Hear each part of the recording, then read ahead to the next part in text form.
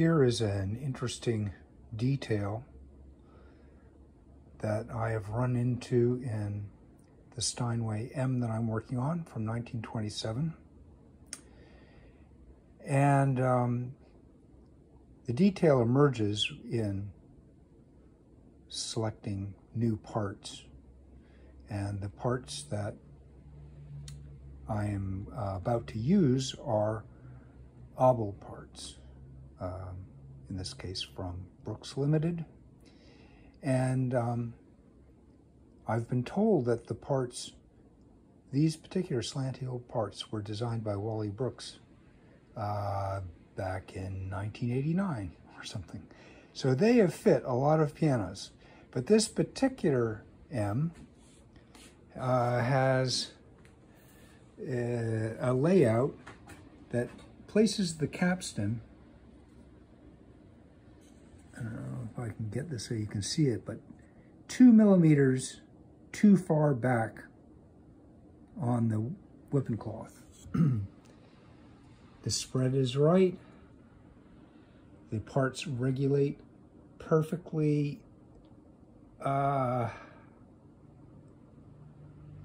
except for this. And the way I know it is by the workaround that I've created for it. They also weigh off properly.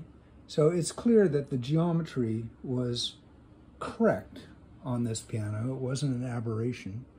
And having to do with the length of the keys and the layout of the keyboard, I'm sure. But anyway, here is the original Wippen sitting on top of the replacement Wippen. And you can see there's a very good match. The height is right. Even though the flange is slightly different, the scallop is in the right place relative to the center pin, and the width of the flange is correct. This is not true on all parts that have been available to us. The repetition lever balancer, is the right length in the right position. Post is in the right place. The jack tip and tender are in the right place. In fact, when regulated, the jack tip in the new parts comes out right smack on the scribed line for pre-setup.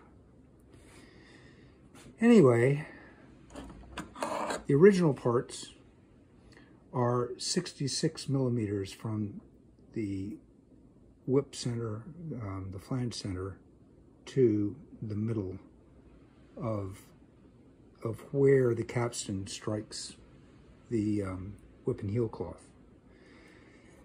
Whereas in the new parts, it's 68 millimeters. So, cutting it off and moving it, I'd have to shim it back to the right height. It wouldn't be as stable, maybe. It'd be a heck of a lot of work. I'd have to take things apart in order to cut it off. It would just be a huge palaver. And it has to end up being stable and consistent. Anyway, what I found was that a piece of jute,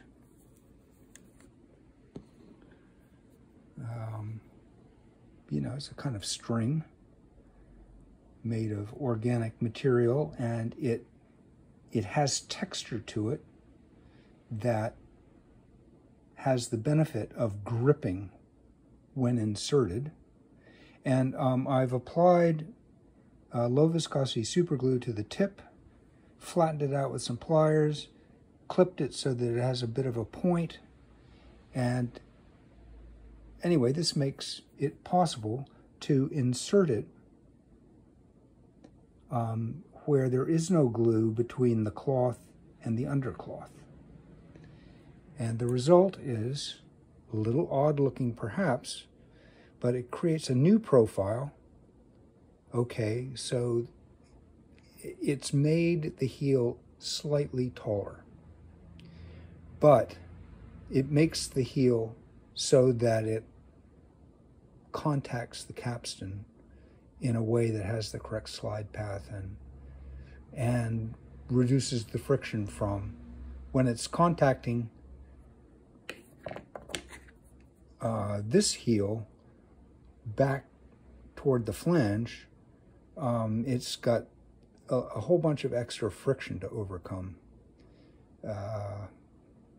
And it's because there's a significant tilt to the capstan. So yeah, I could get straight heel capstans, and I could pull these ones out, plug, re-drill, but it's very tricky to get that to all come out in exactly the place that you want, you know, even when you know exactly where you want it. So anyway, this little workaround, I think is just a thing. It's a bit of extra work, but makes the parts essentially work perfectly.